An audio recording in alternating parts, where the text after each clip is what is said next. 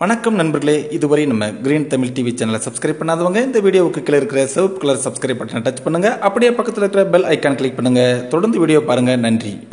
10ஆம் வகுப்பு புதிய பாடத்திட்டத்தின்படி அமைந்துள்ள நூல் இயல் 9 மனிதம் என்ற பெருந்தலைப்பிலே கவிதை பேழையாக தேம்பாவணி என்று சொல்லக்கூடிய காப்பியத்திலிருந்து ஒரு சில பாடல்களை தந்திருக்கிறார்கள்.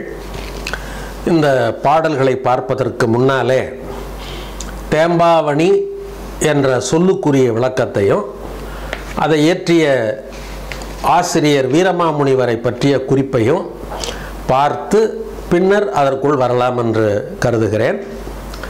இப்போ தேம்பா அணி அப்படின்னு சொல்லும் பொழுது அதை எப்படி பிரிக்கணும்னு சொன்னால் தேன் கூட்டல் பா கூட்டல் அணி, தேன் போன்று தித்திக்கின்ற அழகிய பாமாலைகளால் ஆன ஒரு தொகுப்பு என்று பொருள்.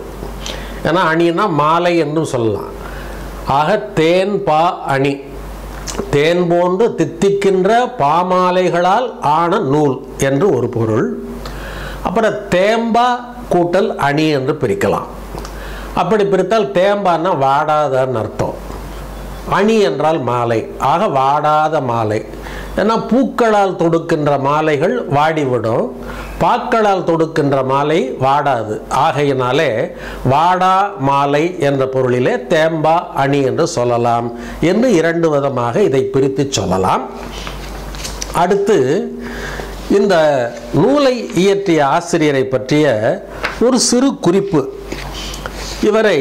இவர் இத்தாலி நாட்டை சார்ந்தவர். இவருடைய உண்மையான பெயர் என்னவென்றால் கான்ஸ்டிடியூஸ் ஜோசப் பெஸ்கி என்று பெயர்.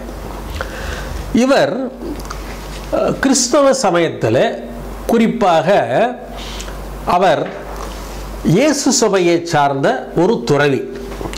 இந்த இயேசு சபை என்பது கத்தோலிக்க திருச்சபையினுடைய ஒரு சிறந்த ஒரு சபை. அந்த சபையிலே இருந்து இத்தாலி நாட்டிலே இருந்து இங்கே சமயத்தை பரப்புவதற்காக வருகிறார்.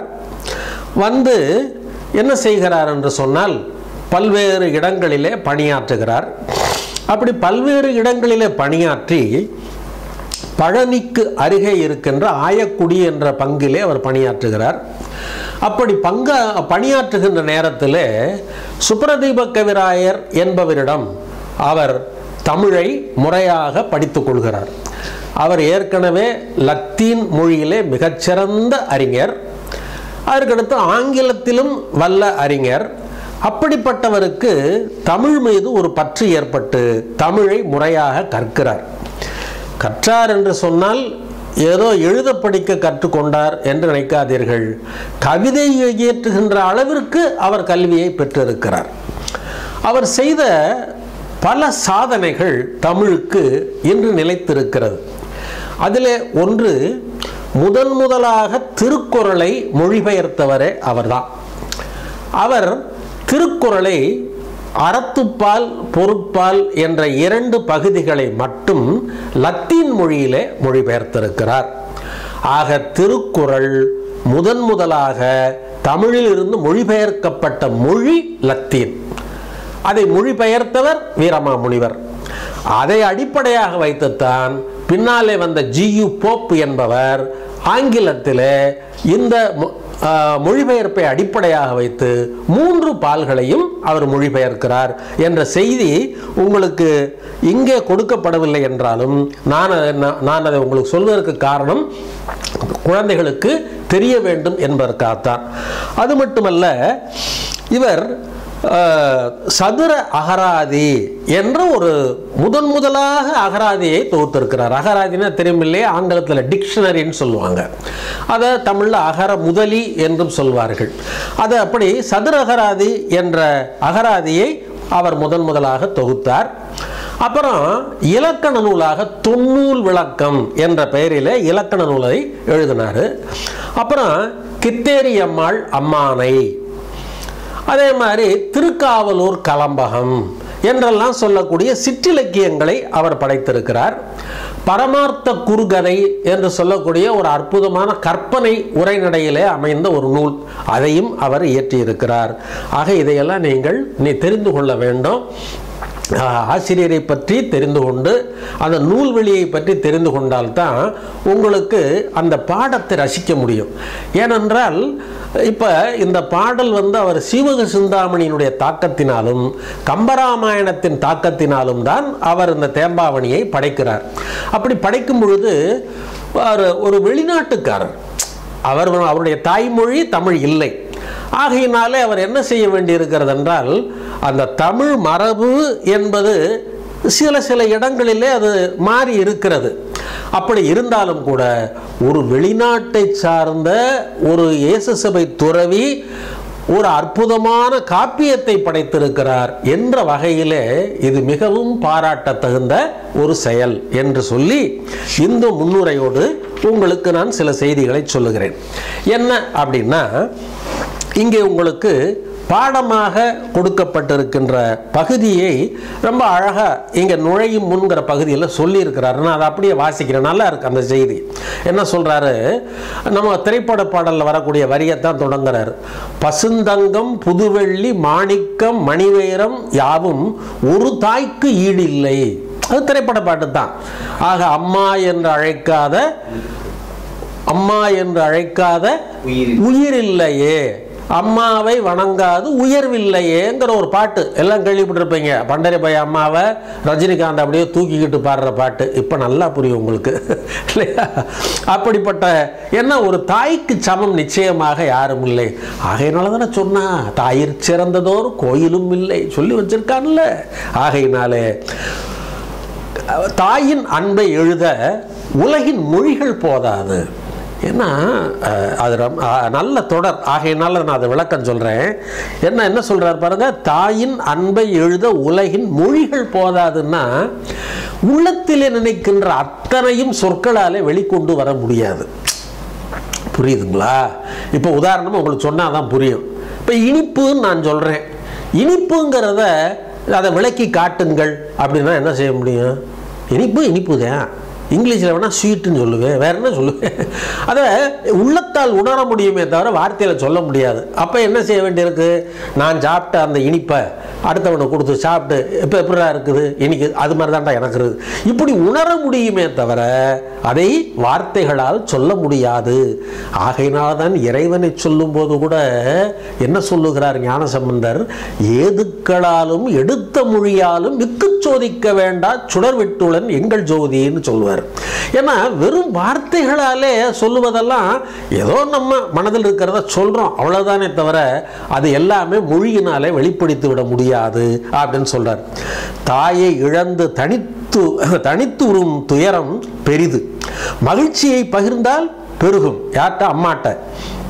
ஏன்னா இந்த சிறு குழந்தைங்க, இந்த எல்கேஜி யூகேஜி அந்த ஃபஸ்ட் ஸ்டாண்டர்டெல்லாம் படிக்கக்கூடிய குழந்தைங்க பள்ளியை விட்டு வந்தோடனே உடனே அம்மாவோட கழுத்தை தான் கட்டி இருக்க பிடிச்சிக்கிட்டு, அம்மா இன்னைக்கு எங்கள் மிஸ்ஸு என்ன சொன்னாங்க தெரியுமா அப்படிங்க.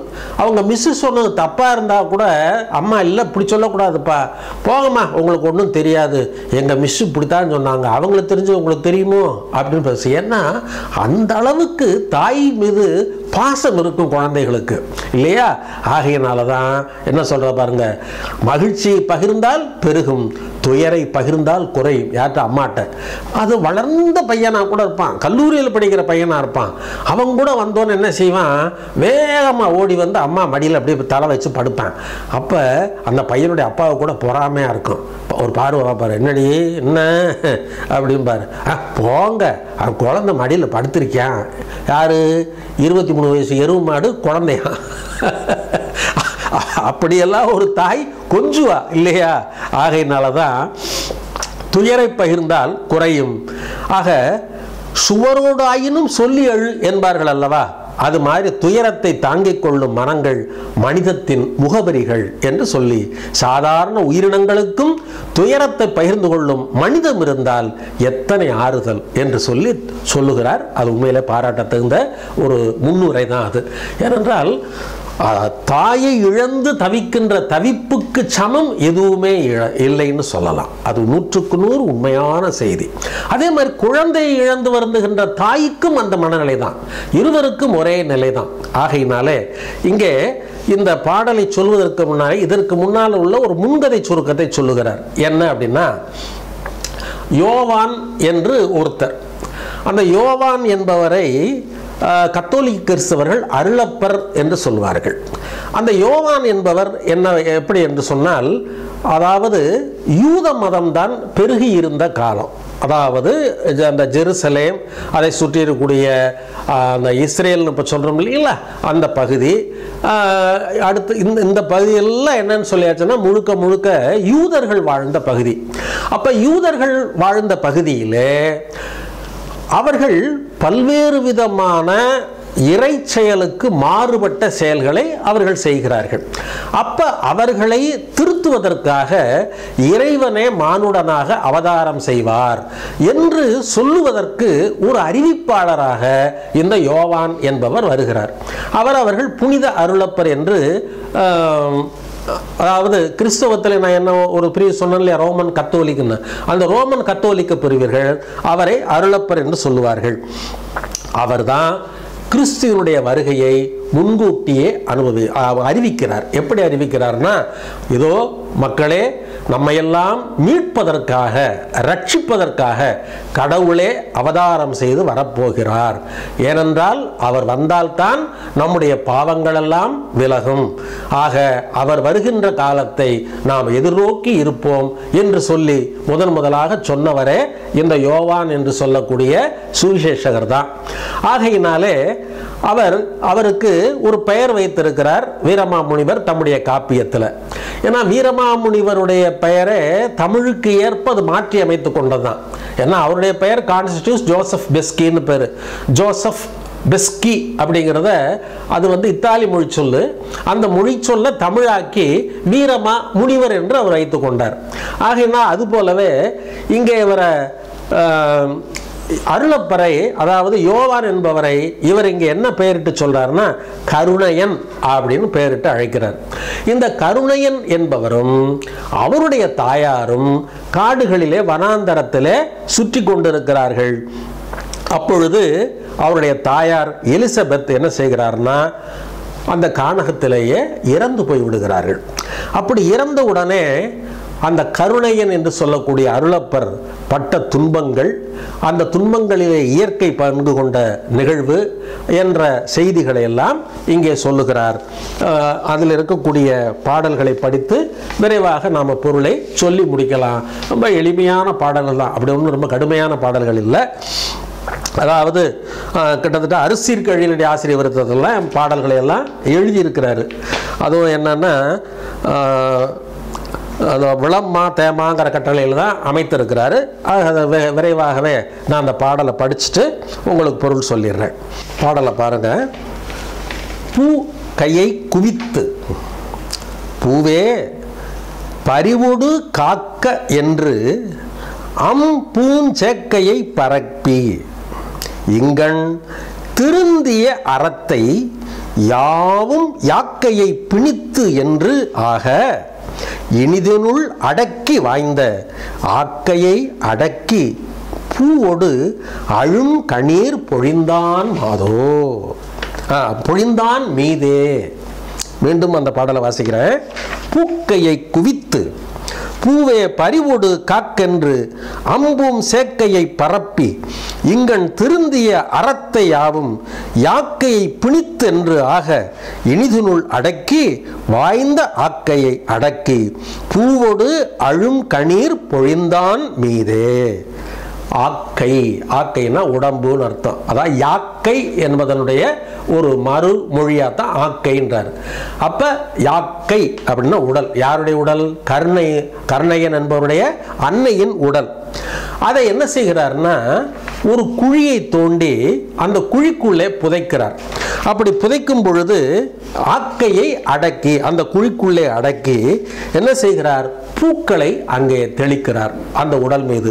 பூக்களை தெளிக்கும் பொழுது அவர் கண்களில் இருந்து கண்ணீர் பெருக்கெடுக்கிறது. ஆக ஆக்கையை அடக்கி பூவோடு அழும் கண்ணீர் பொழிந்தான் மாதோ. கண்ணீர் என்பதன் கண்ணீர் இருக்கு. அப்ப கண்ணீர் என்பதன் இடைக்குறை விகாரம் தான் கண்ணீர். பொழிந்தான் மீதே, அன்னையினுடைய உடல் மீது அந்த பூக்கள் போடும் பொழுதே அவருடைய கண்ணீரும் அங்கே வடிகிறது என்று சொல்லுகிறார். அப்படி சொல்லும் பொழுது என்ன சொல்றாரா, பூ கையை குவித்து அப்படின்னா தன் மலர் போன்ற கைகளை குவித்து என்று பொருள். அந்த பூக்கையை குவித்து யார்கிட்ட பேசுறாரு, பூமி தாயிட்ட பேசுறார். பூவே அப்படின்னா பூவேன்னா பூமியேன்னு அர்த்தம். அந்த இடத்துல நீங்க என்ன பூங்கிறதுக்கு ரெண்டு விதமான பொருள். ஏன்னா ஏற்கனவே என்ன சொன்னேன், மலர்னு சொன்னேன். இந்த இடத்துல பூ என்று சொன்னால் பூமின்னு அர்த்தம்.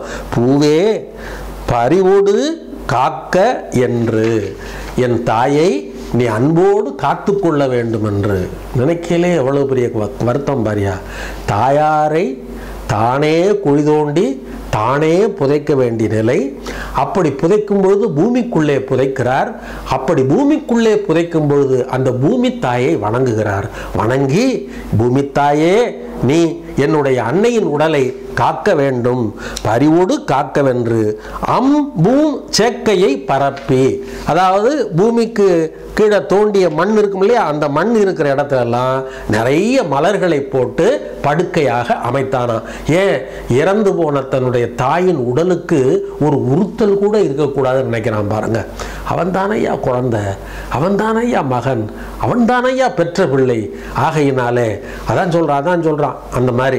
ஆகையினாலே பூஞ்சேக்கையை பரப்பி இங்கன் திருந்திய அறத்தை யாவும் யாக்கையை பிணித்தென்று ஆக அப்படின்னு சொல்லி, அதாவது தன்னுடைய அன்னை உலகத்தில் இருக்கின்ற எல்லா அறங்களையும் தன் மனத்துக்குள்ளே வைத்து வளர்த்தவளாம். ஏன்னா எப்பொழுதுமே நல்ல தாய் வளர்க்கின்ற குழந்தை என்றைக்கும் கெட்ட குழந்தையா மாறவே மாறாது. ஆகையினாலதான் ஈன்று புறந்தறுதல் எந்தலை கடனேன்னு சொல்லி பொன்முடியார் சொன்னார். ஈன்றுன்னா பெற்றெடுத்தல், அதை மட்டும் சொல்லி இருந்தால் அவர் பொன்முடியார் கிடையாது. ஏன்னா ஈன்றுன்னா மனிதர்கள் மட்டும் செய்வதில்லை, அது விலங்கும் செய்யுது. ஆகையினால இந்த புறந்தறுதல்ங்கிறது முக்கியமான வார்த்தை. புறந்தறுதல்னா என்ன அர்த்தம்னா வளர்த்தல்னு அர்த்தம்.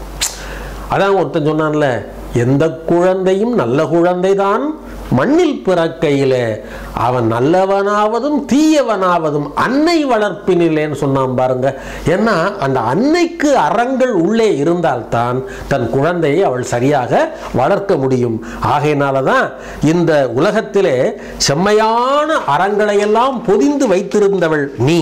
ஆகையினாலே அப்படிப்பட்டவள் நீ. யாக்கைனா உடல் அர்த்தம். இனிதினுள் அடக்கி வாய்ந்த அந்த உடம்பை, அன்னையின் உடம்பை மலர் படுக்கையினாலே விரித்து வைத்து அதற்குள் அன்னையை பூக்களை தூவுவதோடு தன் கண்ணீரையும் தூவி புதைத்தான் என்று சொல்லுகிறார். இது முதற் பாடல். அடுத்த பாடல் என்ன பாருங்க, சொல்றான் பாருங்க. வாய் மணியாக கூறும் வாய்மையே மழை நீராகி. ஒரு நல்ல உருவகம் அது.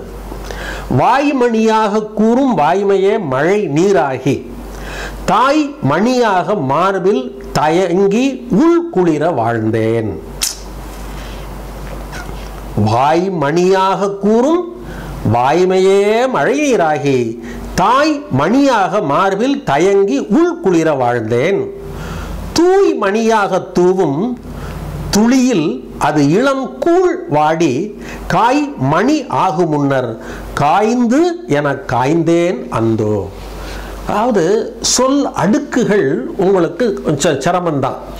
ஏன்னா வேற்று மொழிக்காரர் எழுதுகிறார் என்பதனாலே உங்களுக்கு சில சொற்களை புரிந்து கொள்வது சிரமமா இருக்கும். இருந்தாலும் அதை எளிமைப்படுத்தி உங்களுக்கு சொல்றேன். அவர் என்ன சொல்றாரு பாருங்க. அதாவது நீ எப்படிப்பட்டவள் என்று சொல்லும் பொழுது தன்னுடைய வாழ்க்கையை சொல்லுகிறார். ஏன், அந்த தாய் வளர்த்தது யார, அந்த கருணையன் என்பவரைத்தான.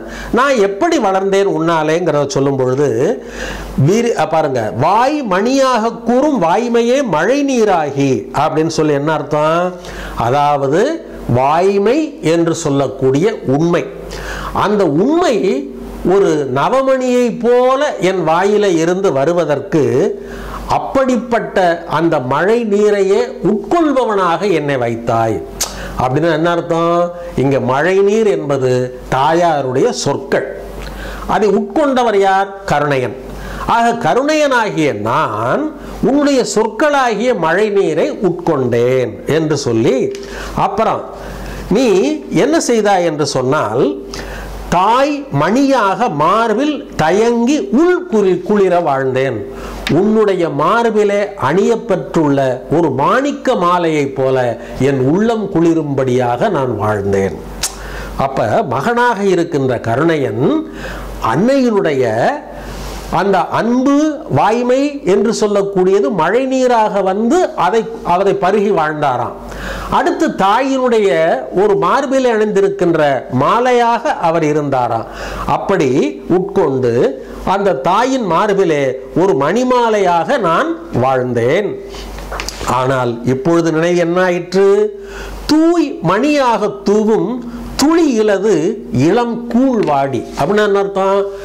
நீ மழை நீராக இருந்தாய், ஆகையினாலே அதை உண்டு நான் வாழ்ந்தேன். அப்ப நான் பயிர், நீ மழை. இப்ப நீ இறந்து போய்விட்டாய், பயிராக நான் இருக்கிறேன். இனி மழை நீர் இல்லாமல் பயிர் மட்டும் எப்படி இருக்க முடியும்? அப்படி சிந்திங்க, அப்பதான் உங்களுக்கு பொருள் எளிமையா வழங்கும். ஆகையினாலே ஐயோ, இளம்பயிர் வளர்ந்து முதிர்ந்து நெல்மணிகளை காணும் முன்னாலே தூய மணி போன்ற தூவும் மழைத்துளி இல்லாமல் வாடி காய்ந்தது போல. ஆக அதான் என்ன சொல்றாரு? தூய் மணியாக தூவும் துளி இலது. துளினா மழைத்துளி, இலது என்ன இளம் கூழ். இளம் கூழ்னு சொன்னா இளம் பயிர்னு அர்த்தம். அந்த இடத்துல கூழ்னா உணவுன்னு உங்களுக்கு தெரியும். அப்ப என்ன? நவதானியங்கள் என்று சொல்லக்கூடிய பயிர்கள். அந்த பயிர்கள் வாடி காய் மணியாக முன்னாலே. அப்படின்னா அர்த்தம், காய் காய்த்து விட்டது, அது மணியாக பழுக்க வேண்டும் அல்லவா? அப்ப பழுப்பதற்கு ஒரு மழை தண்ணீர் வேண்டும் அல்லவா? என்னை இந்த அளவுக்கு நீ வளர்த்தாய், உன் கழுத்திலே மாலையாக வளர்த்தாய், அடுத்து ஒரு பயிருக்கு நீராக இருந்து வளர்த்தாய். ஆனால் நான் வளர்ந்து இன்னும் முதிர்வதற்கு முன்னாலே காயாக இருக்கும் பொழுதே நீ என்ன ஆகிவிட்டாய்? காய்ந்து என காய்ந்தேன் அந்தோ. அந்த பயிர்கள் அந்த காய் பழுத்து பழுப்பதற்கு முன்னாலே மழை நீர் வராமல் எப்படி காய்ந்ததோ அதுபோல காய்ந்து விட்டேனே அம்மா என்று சொல்லி அவர் அழுகிறார். அது இரண்டாவது பாடல். மூன்றாவது பாடல் என்ன சொல்லுகிறார்? விரிந்தன கொம்பில் கொய்த வீயன உள்ளம் வாட. நீங்க கொஞ்சம் நிதானமா அதை கேளுங்க. நான் ஏற்கனவே பல முறை சொல்லிட்டேன். அதாவது வெளிநாட்டுக்காரர் எழுதிய தமிழ், ஆகையினாலே அந்த தமிழ் சற்று ஒரு வேறுபாடாத்தான் இருக்கும். ஆகையினாலே விரிந்தன கொம்பில் கொய்த வீயன உள்ளம் வாட. அப்புறம் எரிந்தன நுதி நச்சு அம்புண்டு இரும்புழை புண்போல் நோக. இரண்டாவது உவமை. அப்புறம் பிரிந்தன புள்ளின் காணில் பெரிது அழுது இறங்கி தேம்ப சரிந்தன அசும்பில் செல்லும் தடவிலா தனித்தேன் அந்தோ. தனித்தேன் அப்படின்னா தனியாக இருக்கிறேன். அந்தோ என்பது என்னன்னு சொன்னா, அதாவது இந்த ஐயோ என்று அரற்றி அழுகிறதல்லவா, அதுதான் அந்தோன்னு சொல்றாரு. அப்ப எப்படியெல்லாம் அவர் மனம் வாடியதுன்னு சொல்றாரு பாருங்க.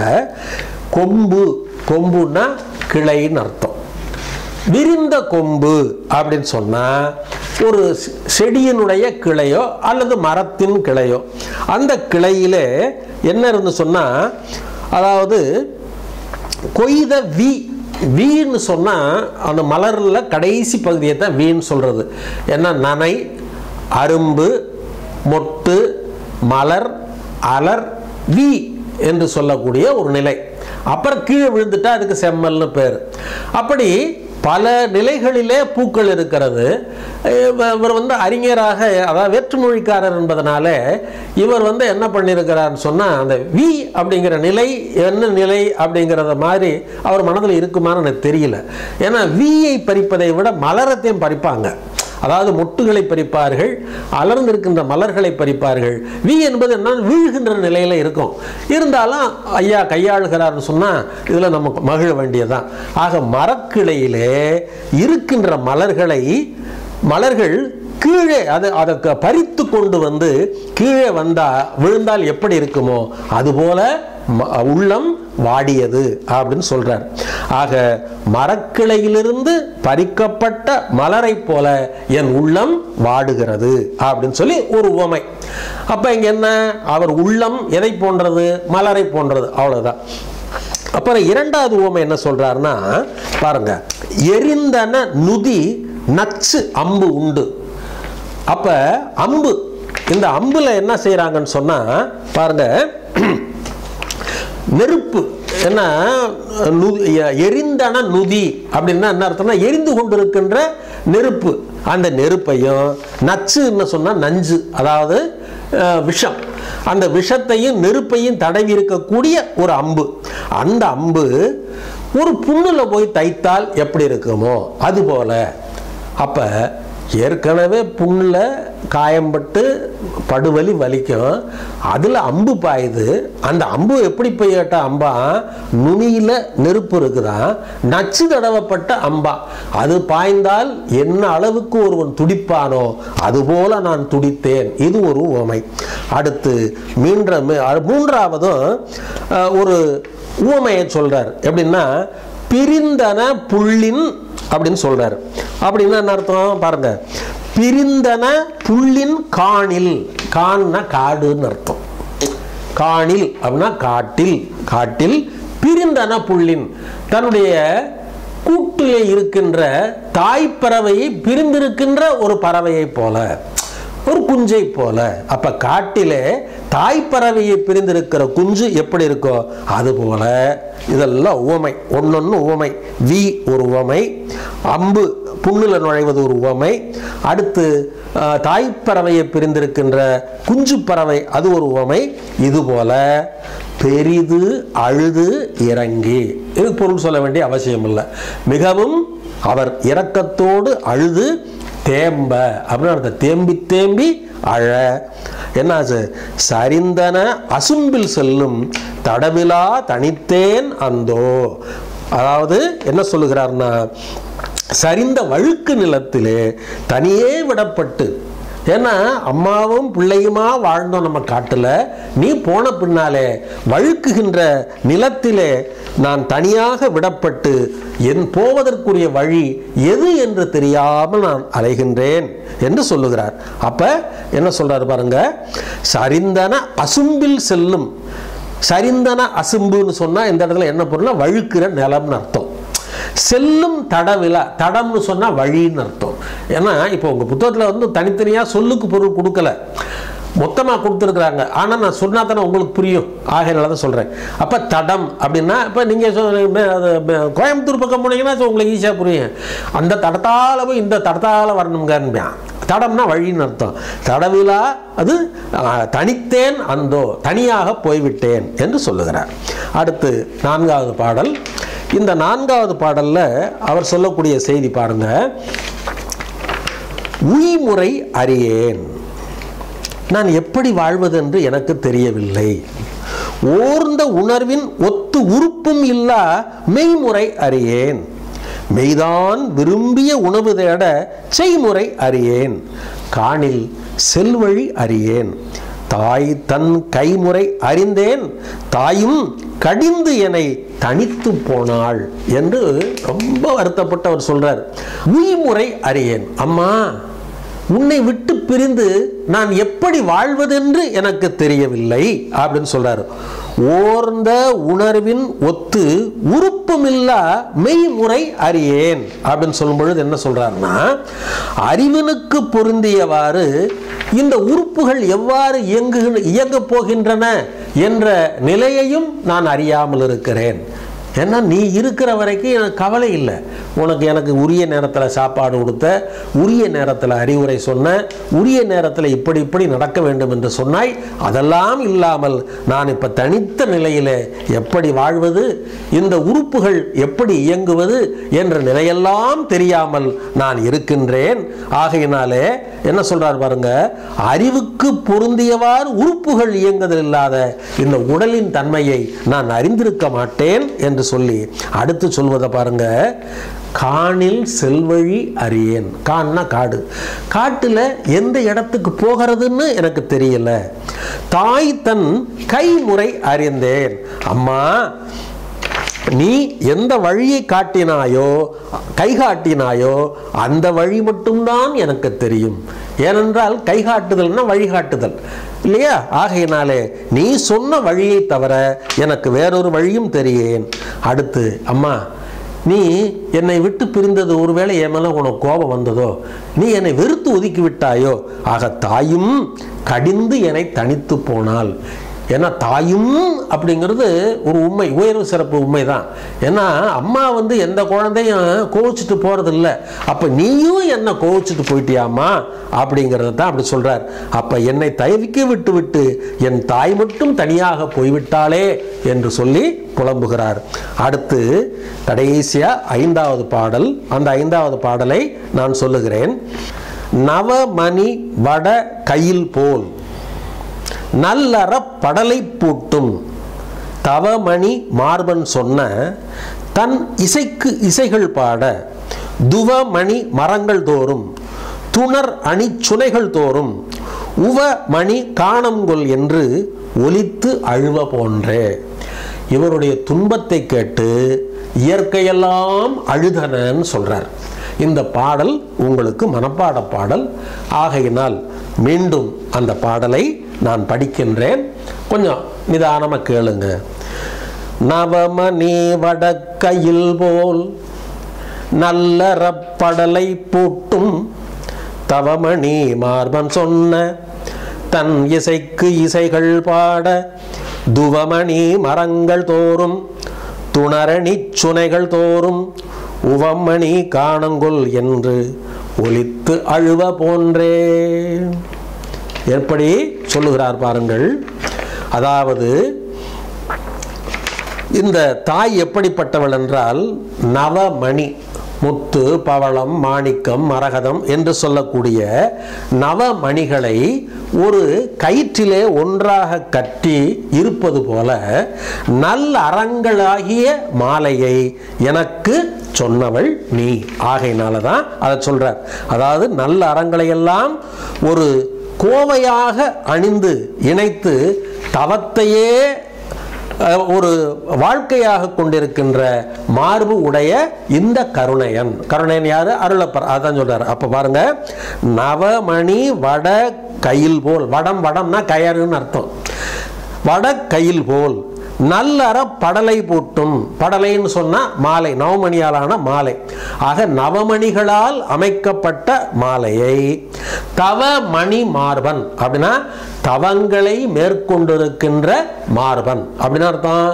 நவமணிகள் போன்று நல்லறங்களையே தன்னுடைய மார்பிலே பூட்டி இருப்பவனாகிய கருணையன் அர்த்தம். அப்ப நவமணிகள் என்பது இங்கே எதை குறிக்கும்னா அவருடைய அறங்களை, அவருடைய தவத்தை இங்கே குறிக்கிறது. ஆக நல்ல அறங்கள் என்பன நவமணிகள், அவர் மாலையாக அணிதல் என்பது அவள் செய்த தவம். ஆக நல்லறங்களையே மாலையாக, நவமணி மாலையாக சூட்டிக்கொண்டு தவத்தை மேற்கொண்ட கருணையன் அப்படி வச்சுக்கோங்க. வச்சுட்டு என்ன பண்றார் பாருங்க. தவமணி மார்பன் சொன்ன தன் இசைக்கு, அவர் இசைந்த அந்த மொழிகளை கேட்டு, தாயாருடைய இறப்பினுடைய வருத்தத்தை கேட்டு, அப்படி வருத்தத்தை கேட்டு என்னாச்சா, தன் இசைக்கு இசைகள் பாட, இசைகள் பாடனா வருந்தி மரங்களும் என்ன செய்கின்றது, அங்கே பாடுகின்றன. என்ன பாட்டு பாடி இருக்கும்ன்றீங்க? நல்ல பாட்டா பாடி இருக்கும், அழுகையான பாட்டு இல்லையா? ஏன்னா மகிழ்ச்சியிலே பாடுவது வேறு, வருத்தத்தில் பாடுவது வேறு. வருத்தத்தில் பாடுவதை முகாரின்னு சொல்லுவாங்க. அந்த முகாரி என்று சொல்லக்கூடிய அந்த இசையை இசைக்கின்றனவா. இவர் வருந்தி அழுகிறார், கண்ணீர் விட்டு அழுகிறார். ஆனால் அதை கேட்ட உடனே எது அழுகுது? அங்கே இருக்கின்ற இயற்கையே அழுகுதான். எப்படி அழுகுதான் பாருங்க. இசைகள் பாட துவமணி மரங்கள் தோறும் அப்படின்னு சொன்னா, துவமணி அப்படின்னு சொன்னா தேன் மலர்கின்ற, தேன் சொட்டுகின்ற மலர்கள் பூத்திருக்கின்ற மரங்கள்னு அர்த்தம். ஏன்னா இங்கே உங்களுக்கு துவமணிங்கிறதுக்கு உங்களுக்கு பொருள் தெரிவது சிரமம். இந்த இடத்துல மணி என்பது எதை குறிக்கும்? மலரை குறிக்கும். துவம் என்பது எதை குறிக்கும்னா தேனை குறிக்கும். இது நீங்கள் கேள்விப்படாத சொல்லு, அதனால தான் திரும்ப திரும்ப திரும்ப நான் உங்களுக்கு சொல்கிறேன். அப்போ துவமணி மரங்கள் தோறும் அப்படின்னு சொன்னால் என்ன அர்த்தம்? நல்ல தேன் சிந்துகின்ற அந்த மலர்களை பெற்றிருக்கின்ற மரங்கள் அந்த இசை அவருடைய அந்த வருத்தத்தை கண்டு அவைகள் அசைந்து முகாரியை இசைத்தன அப்படி வச்சுக்கோங்க. அப்புறம் துணர் அணிச்சுனைகள் தோறும், துணர் அப்படின்னா கொத்துன்னு அர்த்தம். கொத்தாக பூத்திருக்கின்ற சுனைகள் என்று சொன்னால் நீரூற்றுள்ள குளங்கள் அர்த்தம். அப்ப மரங்களும் அசைந்து அவருடைய அந்த வருத்தத்திற்கேற்ப முகாரி ராகத்தை இசைத்தன. அதுபோல குளத்திலே இருக்கின்ற மலர்களும் அசைந்து அந்த முகாரி இசையை பாடின. ஆக துணரணி சுனைகள் தோறும் உவமணி காணம், அந்த பல்வேறு விதமான மணிகளும் பல்வேறு விதமான மரங்களும் நிறைந்திருக்கின்ற காணம்னா காடு. கொல் என்று ஒலித்து அப்படின்னா என்ன அர்த்தம்? அமைதியான சப்தத்தோடு. அப்ப மரங்கள் அசைவது இவருடைய அழுகையை கேட்டு அந்த முகாரியை பாடுவது போல இருக்கிறது. அடுத்து குளத்திலே இருக்கின்ற மலர்கள் அசைவது முகாரி இசைப்பது போல இருக்கிறது. காடெல்லாம் கொல் என்ற ஓசையோடு இவருடைய அழுகையை கண்டு அந்த இயற்கையும் அழுவது போல காட்சியளித்ததுன்னு சொல்லி முடிக்கிறார். மீண்டும் மனப்பாட பாட்டுங்கிறதுனால திரும்பவும் அதை சந்தத்தோட படிக்கிறேன். நவமணி வடக்கையில் போல் நல்லற படலை பூட்டும் தவமணி மார்பன் சொன்ன தன்னிசைக்கு இசைகள் பாட துவமணி மரங்கள் தோறும் துணரணி சுனைகள் தோறும் உவமணி காணம் கொல்லென்று ஒலித்து அழுவ போன்றே. இப்படி நீங்கள் அதை படிக்க வேண்டும். படித்து மனப்பாடம் செய்யுங்கள். இந்த பாடலை பொது தேர்வில் கேட்கலாம். சமயத்தில் வினா எடுக்கக்கூடிய ஆசிரியர் பிள்ளைகளை கொஞ்சம் அருமையை கொஞ்சம் கடினமான பாடலை கேட்க வேண்டும் என்று நினைத்தார்கள் என்று சொன்னால் தேம்பாவணியில இருந்து எடுப்பது வழக்கம் உண்டு. ஆகையினால் இந்த பாடலை உடனடியாக மனப்பாடம் செய்து விடுங்கள். சரியா?